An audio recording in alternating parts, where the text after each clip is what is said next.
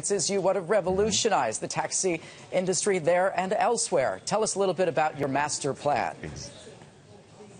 Sure. So we've basically reshaped the taxi industry. Now we're the dominant player, 10 to 15x bigger than the next guy. And what we hope to do is just retain and, of course, really with this new funding, grow the leadership even more. And the new funding you talk about, correct me if I'm wrong, $15 million in Series B funding led by Silicon Valley firm, GGV Capital. How significant is this latest round of funding for you? It's actually very significant. They are great partners. They've not only brought capital to the table, but they've also brought a lot of new talent, tech talent, and just working with us because they understand the local dominance and the understanding of locality and relevance of this market.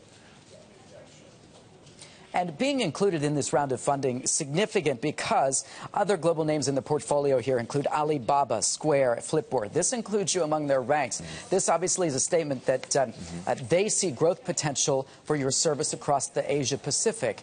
And it's a very unique Asian service. Talk about how you differentiate yourselves from, say, Uber. Sure. So think about it this way. We work with local governments, so very close to the LTA of Singapore, the LTFRB, the Prime Minister's office in Malaysia, the local police in Thailand. So our goal is to really work with the locals, with a local team, with the local infrastructure. So think about it like a tech layer on top of this that basically optimizes and builds all the safety and efficiency in the system, hence a much lower cost per acquisition. Now, 600 million people at issue here in Southeast Asia. That's a huge growth potential. Where do you see the most promise in terms of the markets you're working right now?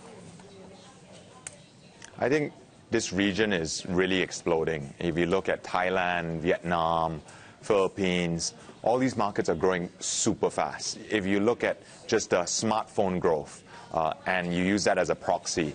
So for us, we leverage on the smartphone growth. We leverage on the 3G, 4G networks. So really this whole region is the baby China, as they say. And it's growing very, very fast. And we are actually, last month, for example, we grew 38% month on month. 38%, that's very impressive. Now, what strikes me is that this service varies based on where the service is offered. So like a Uber, for example, Uber, you need to sign up with a credit card. But it's clear that not a lot of people in this part of the world necessarily have credit cards. So how do you address that customer base that can't exactly pay with a standard Visa, Master, or Amex card, for example? So if you think about it, it's a cash economy. So out of 600 million people, a small fraction only has a credit card. So what we actually were the first to build in a prepaid model. So instead of monetizing from the passenger, we actually monetize from the driver. And 90% of this market all runs on a prepaid mobile telco system. So we understood that. We understood proven models, and we worked with a proven model, and now driver just comes up to any of our gas stations, to the partners that we work with, and they buy prepaid credit. And with that prepaid credit, it comes on a mobile wallet, and then a commission is taken off that for every ride. And before we go here, Anthony, any acquisitions you can tell us about? Any new partners you'll be signing up shortly, or new countries within the region you'll be expanding to?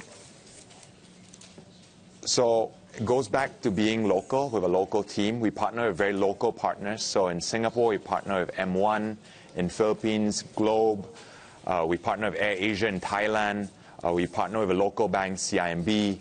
So again, very, very strong regional champions, very, very strong with a local flavor. And that's how we intend to continue the dominance of this region.